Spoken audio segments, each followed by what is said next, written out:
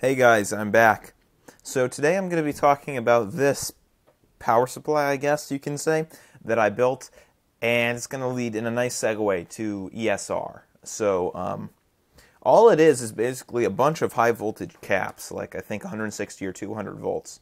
And since I'm in the US, I have a mains of 110 volts. It comes in here, it gets rectified, and then it gets charged up by these caps. I have it shorted out right now, just in case, because electrolytic caps can actually build up excess charge. And then it stores them up, and then I can dump all this power really quickly, because of the cap's low ESR, into essentially whatever I want. So usually I just end up shorting out some bolt or something, but it's quite an explosion. It's really quite nasty. So let me show you guys, and then we can get to explaining the actual science. It's quite loud though. So what I'm going to be doing is I have this bolt here, and you can see it's already been charred from. Okay, so if you can see that, what I'm going to do is I'm going to just plug it in, right? Okay, so now it's charged up. It's charged up, and then watch this.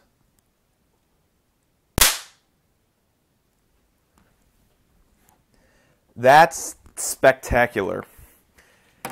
If, in fact, we are to zoom in on this, you can see it's actually, so some of these bands were from before, but you can see the damage it's done to this nail. And you can also see, in fact, the damage it's done to the paper clips. Let's do it on the copper end this time. I'm going to grab the inductor. Okay.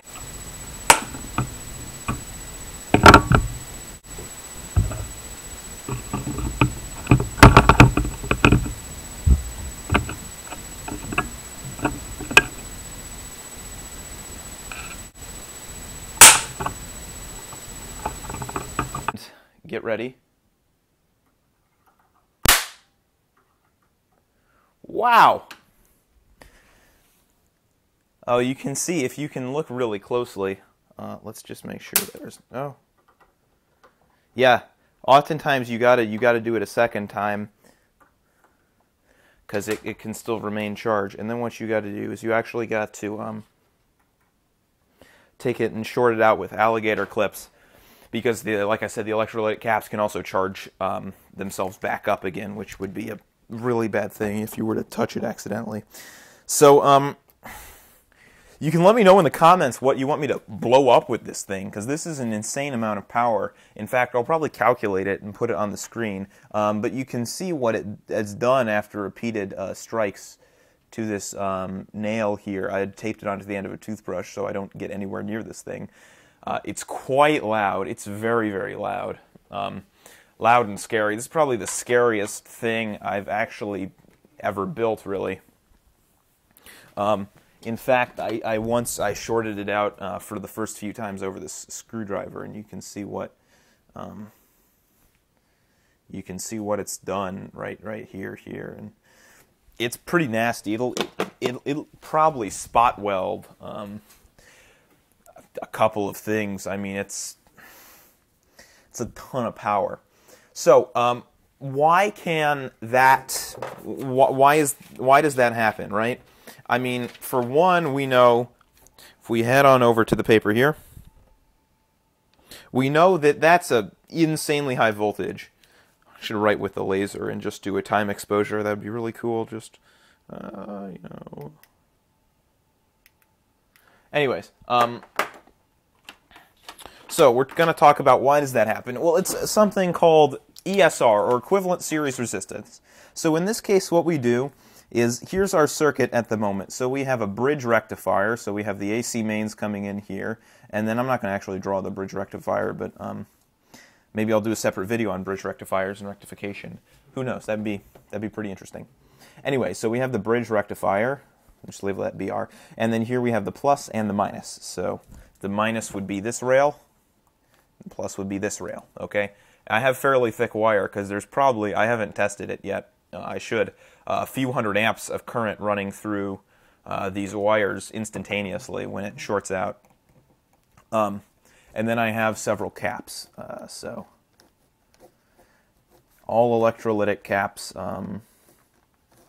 right? Just like this.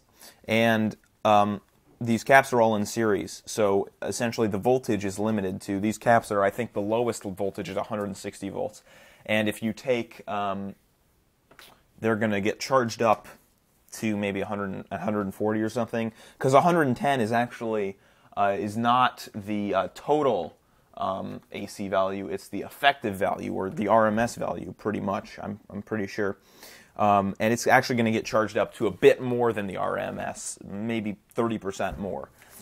So that puts us around 140, which is, you know, safely within the 160, although it's a little bit high. But you know what? This thing is exploding anyway, so if it's going to explode, might as well. Although do be careful. These things are very dangerous. It could really hurt you or kill you, possibly. So it's a lot of power, like I said. So what happens is these caps all get charged up in parallel. So what happens is essentially, if you put caps in series, right, you double the voltage, but you essentially have, if it's the same value cap, you essentially have the capacitance. Whereas this, in this circuit, the voltage stays the same, but the capacitances just get added on together. Because if, so say we were to just short this out, right? What's happened is the current's going to flow from this cap, and then from this cap, and then also from this cap, and it's going to flow through. And so the current is going to be tripled. The capacitance is going to be tripled. It has triple the capacity, assuming these are all the same value, to dump current through. Okay? So if we take our capacitor, excuse me, and we charge it up, right? Let's assume it's already charged up. What happens is this is our ideal value of a capacitor, okay? So this is what we have in our circuit over here. And this is our ideal value of one of the capacitors in the circuit. Okay, our actual model is like this. So we have a resistor in series with the capacitor. And this resistor has a resistance value in ohms. And this is what is your equivalent series resistance. Because it's basically the resistance equivalent series. So the resistance is equivalently in series with the cap. And this resistor will limit your peak current. Because if you know your basic Ohm's law, what happens is the resistor will resist current going through. So some voltage will be across this resistor, and heat will be generated through this resistor as a lot of current going through. As I mentioned, you have many hundreds of amps flowing instantaneously through this cap. So a big value, in this case, say we pick like 5 ohms, is going to generate, 5 ohms would be a pretty poor value. 5 ohms is going to generate quite a bit of heat and quite a bit of voltage drop, which is going to limit your peak power output. Whereas, so this is like 5 ohms. You get this problem with batteries, right? I can charge this array up to any voltage I like. I can charge it up to 12 volts and it'll still spark. Not as fantastically as it will at that higher voltage. So the problem with batteries is that batteries actually have quite a significant internal resistance. So if you take a cap here with its internal resistance, and yes, I know I'm drawing resistors American and European style. I use them interchangeably. And then we take a battery, right? So battery on the right, capacitor on the left. A battery's equivalent series resistance is typically like 0.1 ohms. This limits the total power that can be dumped out of a battery. So essentially, you can't discharge one of these batteries instantaneously. A cap, however, this value could be low as 0.001 ohms, right? That's really low. That allows you to discharge tons of power continuously. This is why if you short out a battery, it gets really, really hot, because you have this resistance limiting you. So the power is going through this resistor, and then it's heating up, and voltage drop across this resistor. So that's why you can't use batteries at super high currents, because especially the smaller the battery, the higher the ESR typically. So, with these caps, what allows you to dump the ridiculous amounts of power ridiculously fast is the super low ESR, or the resistance that's equivalently in series with the cap. You want this value to be low as you can, obviously, because that allows you more efficient power through the cap and faster power through the cap, and the cap will heat up less. And with these electrodes, heating up is very bad because that destroys them. It lets the electrolyte vent, and then the caps become destroyed. So in fact, a lot of problems, you can find that if something breaks, right, if one of your pieces of electronics breaks, it's typically going to be because one of the caps, the ESR, started to go up. Okay, so the ESR started out really low, right? And then it started to skyrocket almost exponentially, right? So anything under, for a cap at least, 0.1 ohm is acceptable, right? And you can run them up to, you know, an ohm or so. An ohm is pretty high. It'll still work. I mean, not for the application that I'm using this for, but for power supply filtering, it'll still work, you know, for RC filters and the like. It'll probably still work. For oscillators, it'll still work. And anything past that, the cap just starts not working for anything. So at 5 ohms, the cap's totally dead, right? Like I said, even 1 ohm is pretty high. So what happens is that as these caps heat up, they actually, you've probably seen this, they get bulges on these tips. So these caps are all flat, which is good. That's the way you want them. But as they heat up, and as they go through their lifetime, they'll actually start bulging and venting the electrolyte a little bit. When they start bulging, their ESR starts going up, and they start to become unusable, essentially. So you can find that if something breaks, if one of your pieces of electronics breaks, you can usually actually just go through and replace any electrolytic caps with a bulge, or replace all of them, even if it's a small enough piece of electronics, like a Mindstorms or something.